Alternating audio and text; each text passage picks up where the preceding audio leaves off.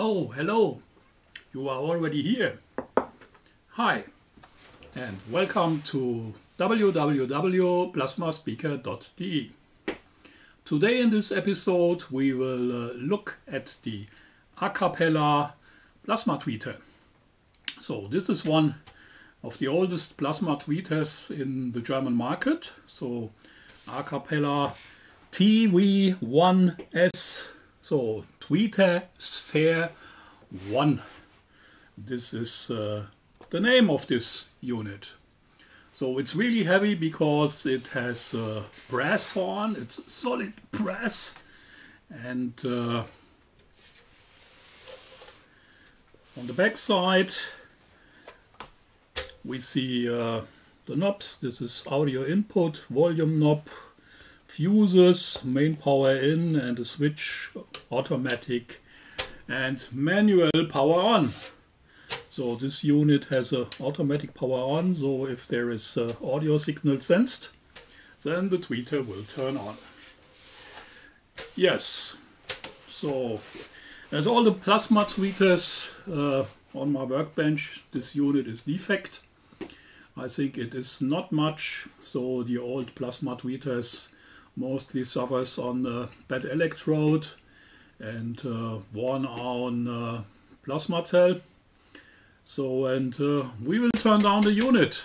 We look inside, so have fun.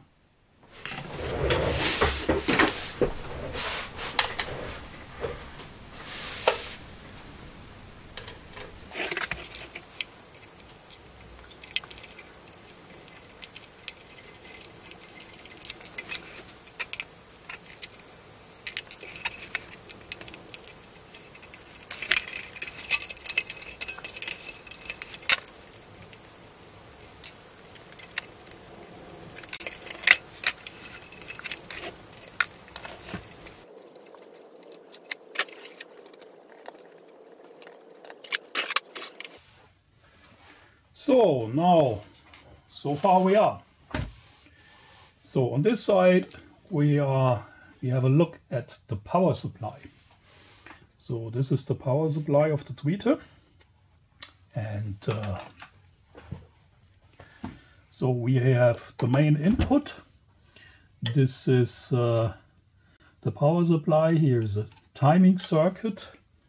There are the power condensers and a big transformer. This is what you see on this side, and on the other side here is the audio frequency. Here is the audio frequency input. You see that this connector is not in place, so we have here only the kinch input and the volume knob. So, and here is the main transistor, which directly modulates our tube, and the tube, a PL519, is inside this compartment here in the middle. So this is totally shielded, and we have to open now this to go inside the unit to the plasma cell and the tube.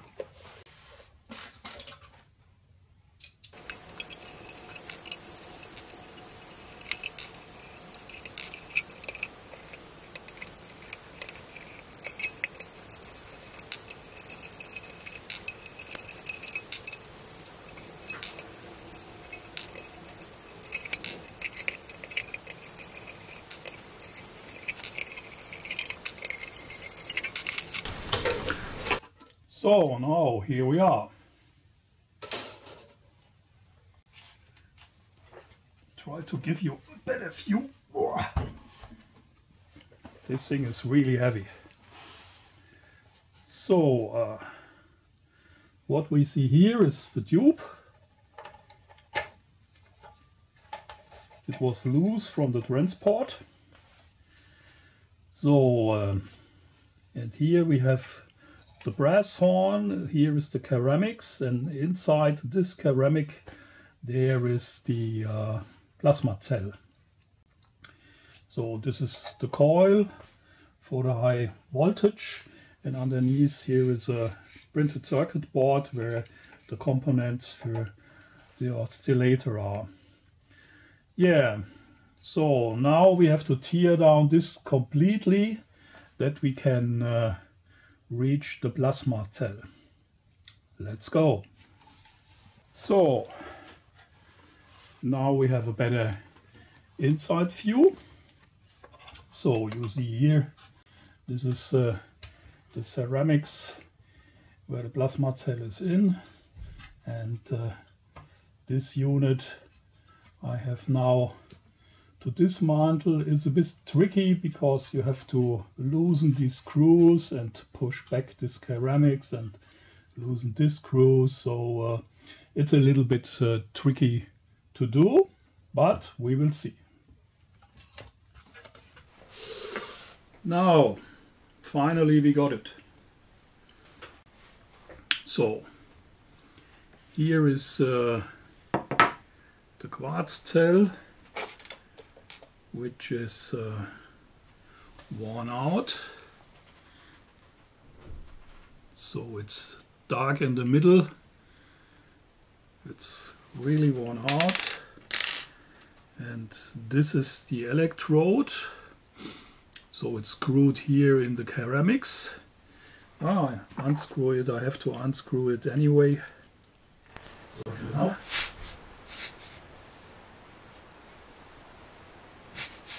So here we are. So this is the worn out electrode. Hope you can see it. So it's yeah, it's really burned away. So the tip is burned away, and the material which was burned away from the tip is now in the cell. So this is always the problem of these tweeters after some years of use. So far so good. Now for comparison, here are the old parts and the new parts. So this is the new quartz cell, and here is the new electrode, which I have manufactured. So you can see there is a nice tip. If the camera can focus it, and this was the old one. The tip is burned away, and here we have now a nice sharp tip. And now we will mount it together, and then I'll be back. So now the electrode will be mounted in this ceramic device.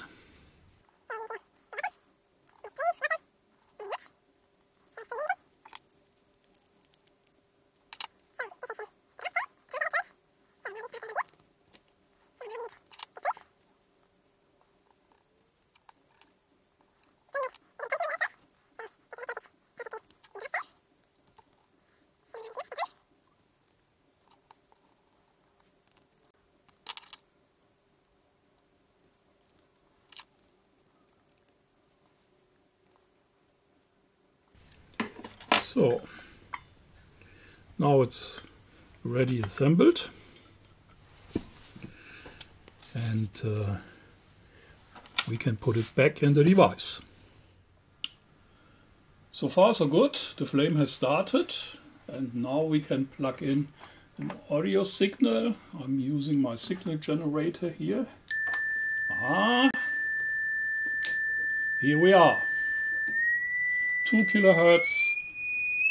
3, 4, 5, 6, 7, 8, 9, 10, and so on. This is 20 kilohertz. This is much behind YouTube can deliver you, but I think here this is 9, 10 kilohertz. Yeah. So tweeter is functioning fully as new. I will now put all the shieldings and the cover and so on in, and then it's ready.